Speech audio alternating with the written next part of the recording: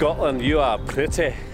It's our last day of our Rabbies tour around Lewis and Harris today. A little bit sad. It always goes so fast. On our first video, we covered across the first 2 days and we were trying to find some of the best things to do in Lewis and Harris.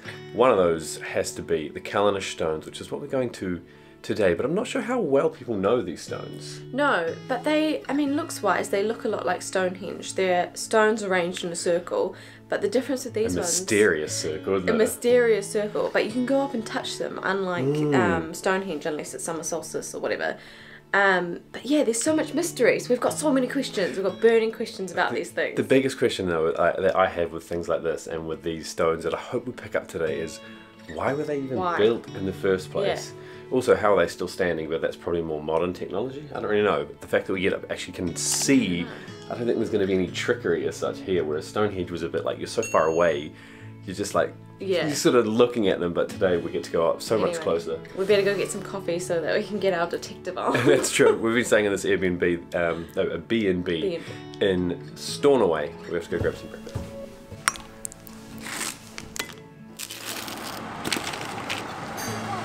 They are very religious here. So on a Sunday, you go to church. That is what you do. In Lewis, nothing happens. Everything is closed. Even the Tesco is closed on a Sunday. Even the Tesco. Nothing is open.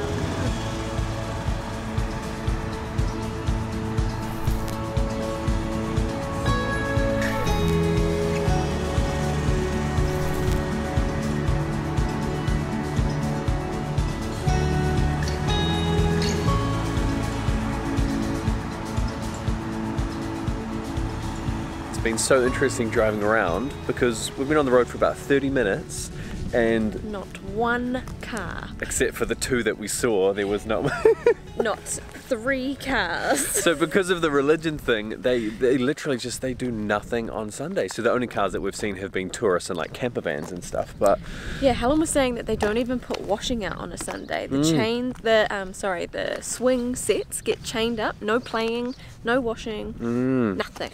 It's starting to change, obviously, with tourism on Sundays in particular, but one of the things that I found quite funny was about the ferry.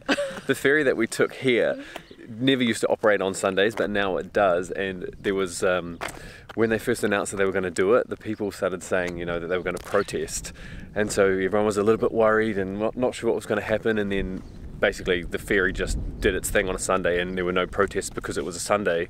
They couldn't do anything, otherwise they'd be huge hypocrites. They were all at church. I love it. First stop for the day is called Doune Broch. Got to get the in there. You can even put a little finger up over your shoulder as well. It's there. Is it over here? Bam! You nailed it. Yeah. It's a circular, well you can see it's a circular stone building that has 2 walls, the inside wall and an outside wall, and in between them is a staircase, which I think we can go up. I think so. This is actually only a third of a broch because it got destroyed in a fire. But these are native to Scotland and... essentially a fort, right? It's pretty much a fort. They don't really know the exact reason why they were built, but they are thought to have been built because of like defence purposes, so we'll see. The epic thing about forts and stuff like this is generally when anything's built for defence purposes or in terms of vantage points, it always means that when we actually get to go and see them and scope them out, that there's always a good view. This is sitting, wow, this is actually a great spot. You can see, wait, which way's Lewis and which way's Harris again, babe? I keep forgetting. Lewis is the north. Lewis is the north, so we're essentially in Lewis at the moment. Harris is what we showed on day 2, which is all of the mountains and everything. We can see them all lining over the back here. It's just an absolutely beautiful viewpoint. Should we just take a moment to figure out why these sheep have like... Oh, he's looking at me, knows I'm talking about. He knows you're talking shit about They've him. got half a coat. Yeah. They've definitely not been shorn by farmers. Because why would they only take half their... I don't know. I've got so many questions. Why are the stones standing? Why do the sheep not have any fluff? And how do we say broch? And how do I say broch? I've got to duck down to get through here. Whoa. Can you stand up? Yeah, well, once you get to this point, and then you go, oh shit, I walked into the wall. Go up that way. Oh. Down the stairs. Oh, they're so tiny. Oh, they are. Oh, you can like see in between the in the cracks here. Oh, wow. Look, it's 2,000-year-old staircase.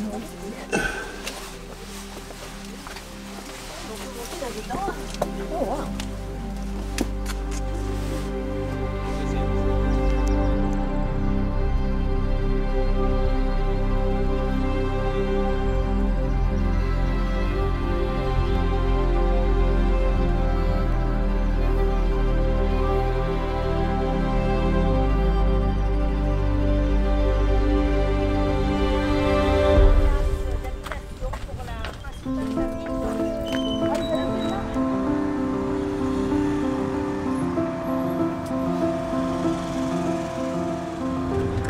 There are 13 stones in a circle, and then in total there's 50 stones. And in the middle they found a burial chamber, somewhere for the dead, the bodies, the more. And the great thing about these stones is they are Lewisian gneiss. So this is the oldest rock in the world. You can touch the oldest rock in the world. We've arrived at the Callanish Stones, and just a quick correction from what I said earlier. I did say that they were in a circle like Stonehenge, but in fact they're in a they're in more of a cross, and then there is a circle at the end. But so it's not believed to be religious in that sense. No. So the stones are actually, this was crazy. I did not know this. They're 5,000 years old, older than the pyramids, well older than Stonehenge, and they're made out of literally the oldest rock in the world. Anything else to share? It's saying here that the stones were probably moved with rollers and wooden frames, but apparently the BBC came here 2 years ago and they did their own sort of investigation, and they laid down a whole bunch of seaweed and then pushed rocks along them because obviously it's quite like slippery. Oh, yeah. And they're thinking that that's how they got moved, and that's also why these are located close to the sea, because they probably used seaweed. I think the thing that's blowing me away is that they're so old and so significant, yet there's barely anybody here, and you can just touch them. Outside the fact that the stones are amazing and have all this mystery behind it, just the setting of this as well is so unique. With the loch, we've got a loch over there, we've got a loch down here, we've got the Scottish houses and everything, all of the rolling mountains. We've finally got some sun. Well, in fact, every morning now that I think about it, every morning has been a little bit overcast and a little bit iffy, and then the sun's come out and the afternoons have been amazing.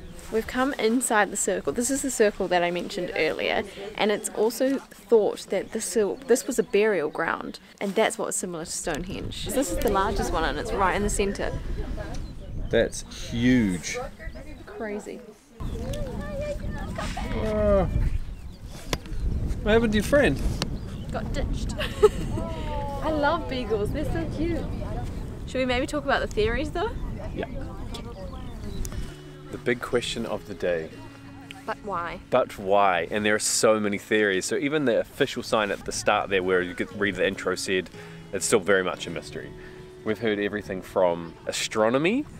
Someone said that maybe they got put in a circle so they could put a rope around them and hang out their washing. Well, obviously the burial ground, so that's the significant people, so the stones were set up to be visible and like a point of recognition. Another theory was that maybe it was a way to have the community work together on something, and it was more about the mission of working together and like working towards a common goal than it was about, you know, plopping a few stones in a circle. There's another spot in Scotland somewhere where there are stones similar to this, and each of the stones is from a different location, which made sense for that. But apparently these aren't. These are all of the same old rock, oldest rock. I think the last theory we heard was maybe it was a meeting place. Maybe it was like a town hall or something where people would come and have town meetings, whatever they did. But then I said, well, then why is there people buried in the middle?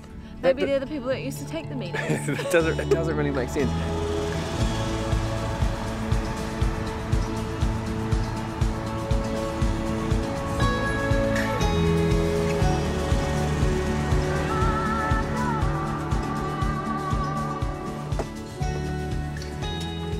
We have made it to what is probably going to be our last stop for the day, I think. Do you reckon? Yeah, so sad. It's because we're heading back on the ferry today, heading back over to Inverness and everything. And we sort of showed that in the first video a little bit, so we won't really go into it, but this is called Uig Beach. Uig. Uig.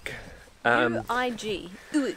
And that's actually a nickname for it, which just means bay apparently in Gaelic, which we haven't really talked much about, have we? No. Can you remember the numbers? How many people live here and how many speak it? No. Test of your knowledge. 20,000 people live in both Lewis and Harris. Exactly, and it was 90% speak Gaelic, and apparently it's making a bit of a comeback. They've got schools now that focus all around Gaelic as sort of one of the as the primary language as well. So it's cool. They're going through like I think that this rebirth. is the first time in 400 years that there has been an increase in the number of people that speak Gaelic. See, you do. So I cool. knew you remembered this stuff. Yeah, it just came back to me. Sticks with you.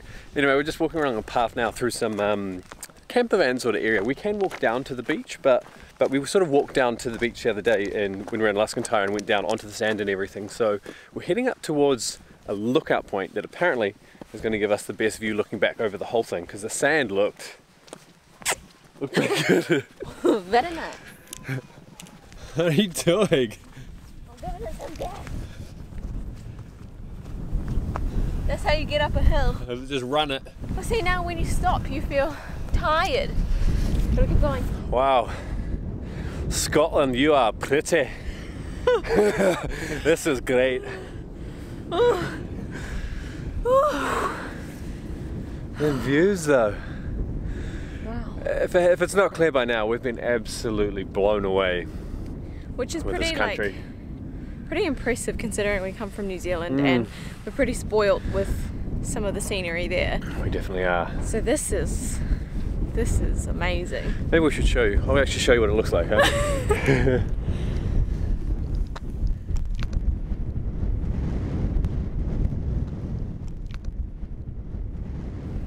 Does the crystal clear water show up on the camera? I don't think it does, not as much as what it is. It is. You can see the rocks and the sand on the bottom from up here. I'm kind of tempted to go down, but also I'm tired. I feel like we should wrap this up and actually just appreciate this last beach for us. This might be the end of our Rabbies trip, but it's not the end of our time in Scotland, thankfully. We've got a few more exciting places that we are going to go and check out. Some surprises. Yes. So check back in a couple days. 2 days time, and we'll see you then. Bye.